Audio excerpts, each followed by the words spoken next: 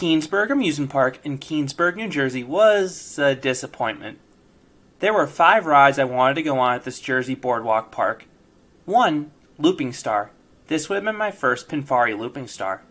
2. Chaos. This would have been my second and possibly last chance Chaos. 3. Double Shot. This drop tower looked like it would have given great views of the beach. 4. Haunted Manor. This haunt was recently refurbished. And 5. Sea Serpent because credit. And only one of those rides was open. Care to guess which one?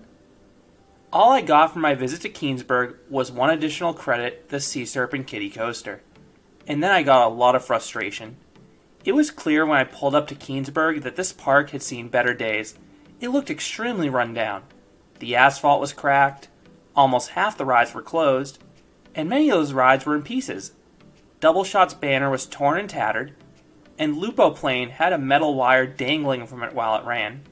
Maybe that was a string of lights, but whatever it was, it looked really weird. And better yet, many of the closed rides had pieces just sitting on the midway. I couldn't tell if that was laziness or meant for photo opportunities. Looping Star had one of its 3 cars plopped down in front of the entrance, and I have no clue where the other 2 cars were. I have heard nothing but negatives about Pinfari Looping Stars, but I was still morbidly curious to try one before they all go extinct. The Kitty Log Flume's logs were plopped down the midway as well. The same could be said about the few of the Chaos vehicles. All these closed rides and the lackadaisical appearance did not paint a pretty picture for this park. Combined with a staff that just seemed like they didn't want to be there, the whole park just felt gloomy. In terms of the operating attractions, I did ride the Lupo Plane because of how rare these flat rides are, and it was considerably more forceful than the Zamperla Hawk models more commonly found nowadays because of how compact this ride was. And it offers some good hang time going over the top on the slower rotations. But outside of that, I didn't ride anything else. The other flats were your standard rides like a swinging ship, some spinning rides, and a large section of kids' rides. Compared to the other boardwalk parks, Keansburg is actually a pretty long park, and they have a lot of rides packed in. You actually can't see the other end of the boardwalk when you're on one end. It's just a shame so few of the rides were running for me. Keansburg is a free admission park, and I'm very thankful for that, because I was able to get in and out for under $10. I was also able to park in the street for just $1 or $2 at a meter. The streets around the park felt like a ghost town, so it wasn't hard to find a space. I think Keansburg also has its own parking lot, but I'm unsure what they charge. I also know the park offers wristbands on select days, but they were not available on the day I visited. Not that I would have wanted one anyway with so many rides closed, but I just wanted to note that. Now, to the park's defense, the ticket booth did clearly list all the attractions that were closed, so they were up front where you had to go to pay. However, there was no mention of the rides closed on the website. And I get when 1 or 2 rides close unexpectedly. Things happen.